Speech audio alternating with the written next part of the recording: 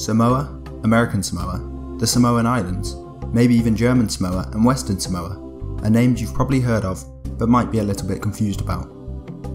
I'll start by saying that German Samoa and Western Samoa refer to the same area, that of Samoa. Samoa, the modern day country, used to be known as German Samoa between 1900 to 1914, when the area was controlled by Germany, hence the name. This territory was succeeded by the Western Samoa Trust Territory, which was the official title of the island when New Zealand, under the British Empire, took over the island during World War I. This title remained until Samoan independence in 1962, when the territory became known simply as Western Samoa. And then finally, in 1997, the government changed the name to just Samoa, as we know it today. Samoa is made up of several islands, although almost everyone lives on the two large islands of Upolu and Savaii. It is an independent sovereign nation, part of the UN, with its own Samoan currency, and a love for the sport of rugby. Samoa does not include American Samoa. Whilst they both share the same language, Samoan, they are two different territories, separated by 64 kilometers of ocean. While Samoa is an independent country, American Samoa is not, and is instead an unincorporated territory of the United States, similar of that to Puerto Rico. It is unincorporated in the sense that the US Constitution applies only partially, and citizens of American Samoa are, although American nationals, not American citizens unless one of their parents is.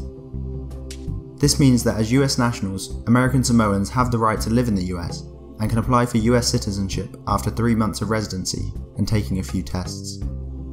American Samoans also don't have the same voting rights as normal US citizens, so whilst the territory technically belongs to the US, they don't get all of the benefits that US states receive.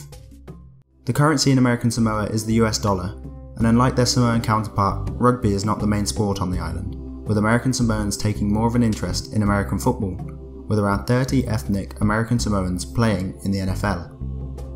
One other major difference between the two island nations is the time zones in which they lie. Both used to observe UTC-11 as it helped them stay in touch with their main trading partner, the US. However, over time, Samoa grew closer to its continental cousins, and its main trading partners became Australia and New Zealand, but the time difference was making things difficult. So on the 29th of December 2011, Samoa skipped a day and went straight to the 31st of December, adjusting their time zone to UTC plus 13.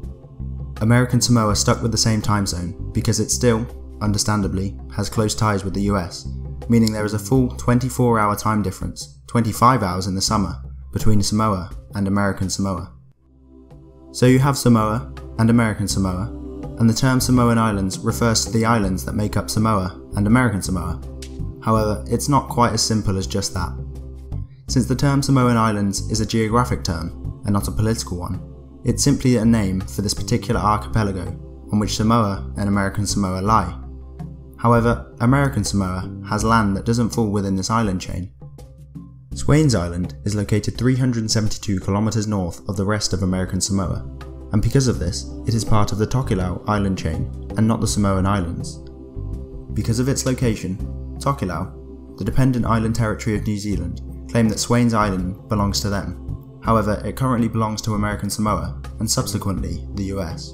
This means that you would be technically incorrect if you said that the Samoan Islands cover Samoa and American Samoa because of this tiny atoll 372 kilometers away. To summarise, German Samoa and Western Samoa are historic terms for Samoa, the modern day independent country. American Samoa is like Samoa's brother, located 64 kilometers away, but it isn't a country in itself, but a territory of the US that isn't treated the same as a US state. And both Samoa and most of American Samoa belong to the Samoan Islands archipelago, the geographic name for the island chain, apart from Swains Island, which belongs to American Samoa but sits within the Tokelau archipelago.